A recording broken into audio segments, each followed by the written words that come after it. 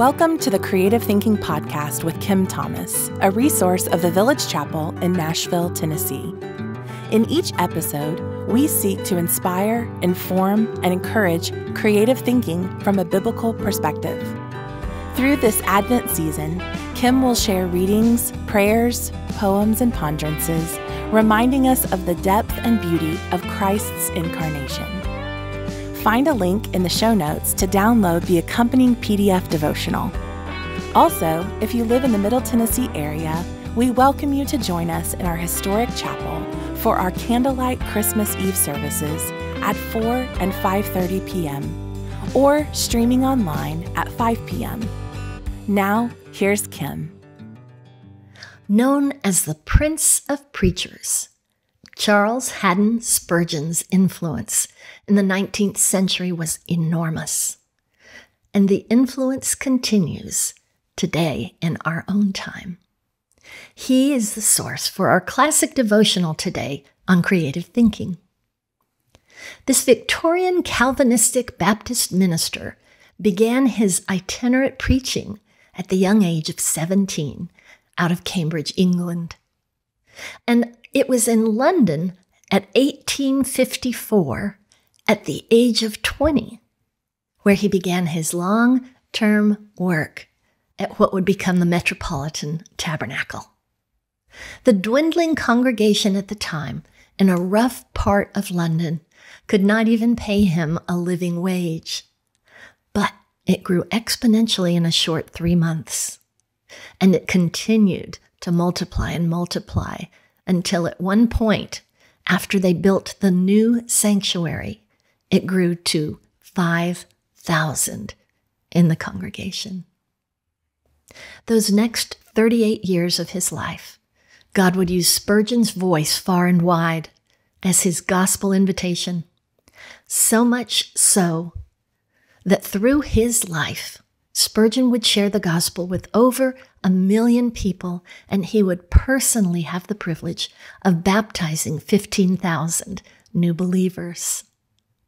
He had a gift of communication and creatively navigated the rich theology and voice of the people combination that brought so many to listen. He was quoted as saying that God called him to feed his sheep, not his giraffes. So he said, we must not put the fodder on a high rack by our fine language, but use great plainness of speech. Likely inspired by John Bunyan as a young man, you can see how that worked its way into his speech. He creatively preached Jesus Christ and him crucified to the masses, and by God's great design and grace, they responded. The rest of Spurgeon's CV would show him founding a college, a seminary, to orphanages, ministries to prostitutes, police, widows, abused women, over 66 parachurch ministries, as well as being responsible for over 200 church plants. And his many sermons and books were translated into over 40 languages. And his books are still actively published today. C.H. Spurgeon served at the Metropolitan Tabernacle for 38 years until his death in 1892 at the young age of 58. All that in those short years. And at 58, he came face to face with the Jesus he so loved and shared so generously. His productive life was, he said, all of grace. So our reading today is from one of his Advent classics, perfect for our theme this week. It is our turn to welcome Christ in this Advent season, and so today's reading is called Emmanuel, God with us.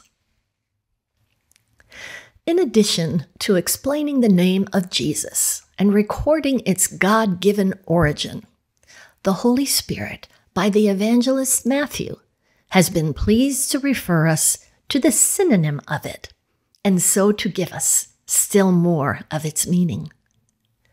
Now all this was done that it might be fulfilled, which was spoken of the Lord by the prophet, saying, Behold, a virgin shall be with child, and shall bring forth a son, and they shall call his name Emmanuel, which being interpreted is God with us. If, when our Lord was born and named Jesus, the old prophecy which said that he should be called Emmanuel was fulfilled, it follows that the name Jesus bears a signification tantamount to that of Emmanuel, and that its virtual meaning is God with us. And indeed, he is Jesus, the Savior, because he is Emmanuel, God with us. And as soon as he was born, and so became Emmanuel, the incarnate God, he became by that very act Jesus, the Savior. By coming down from heaven to this earth and taking upon himself our nature, he bridged the otherwise bridgeless gulf between God and man. By suffering in that human nature and imparting through his divine nature an infinite efficacy to his suffering, he removed that which would have destroyed us, and instead brought us everlasting life and salvation. O Jesus, dearest of all names in earth or in heaven, I love thy music all the better, because it is in such sweet harmony with another name which rings melodiously in mine ears, Emmanuel, God with us. Our Savior is God, and therefore he is mighty to save. He is God with us. He is divine and therefore infinitely wise. But he is human and therefore full of compassion. Never let us for a moment hesitate as to the Godhead of our Lord Jesus Christ, for his deity is a fundamental doctrine of the Christian faith. It may be that we shall never fully understand how God and man could be united in one person, for who by searching can find out God? These great mysteries of godliness, these deep things of God, are beyond our measurement. Our little skiff might be lost if we ventured out so far upon the vast, infinite ocean as to lose sight of the shore of plainly revealed truth. Isn't this wonderful, the way he explains that it's okay that we don't know everything, but we know some things?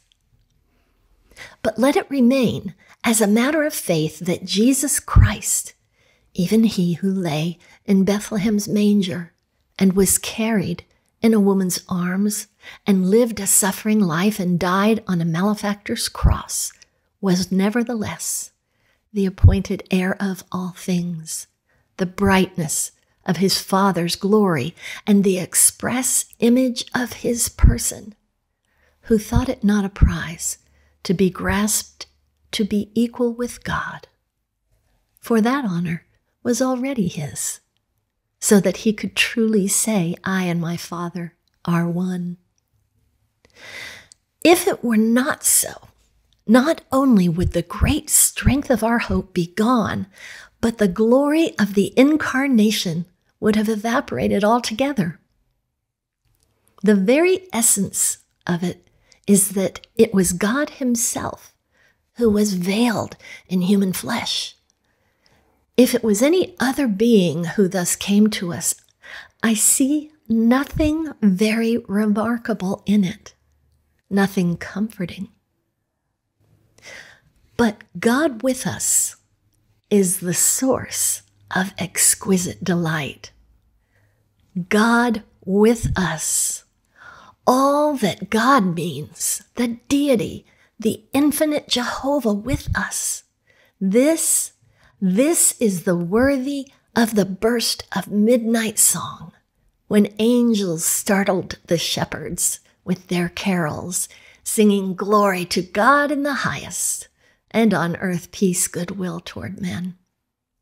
This was worthy of the foresight of seers and prophets, worthy of a new star in the heavens, worthy of the care which inspiration has manifested to preserve the record. He's speaking of the scriptures there. He who was born at Bethlehem is God, and God with us. God, there lies the majesty. God with us, there lies the mercy. God, therein is glory. God with us, therein is grace. God alone might well strike us with terror, but God with us inspires us with hope and confidence. Emmanuel, God with us. My, how beautifully Spurgeon expresses the paradox of the deity and humanity of Christ, the majesty and mercy, the glory and grace. I hope you've been inspired by these words of a man from many, many years ago. Some accompanying scriptures for us to read today. Philippians 2, 6 through 8. Have this mind among yourselves, which is yours, in Christ Jesus, God with us, who, though he was in the form of God, did not count equality with God a thing to be grasped, but emptied himself by taking the form of a servant, being born in the likeness of men, and being found in human form. He humbled himself by becoming obedient to the point of death, even death on a cross. And Spurgeon explains that in one of those paragraphs that we read. Then Colossians 2, verse 9, for in him the whole fullness of deity dwells bodily. So that's that paradox, that mix, that he is fully God and fully man. The two, from both of those two passages, we see that. And John 1, in the beginning was the Word, and the Word was with God, and the Word was God.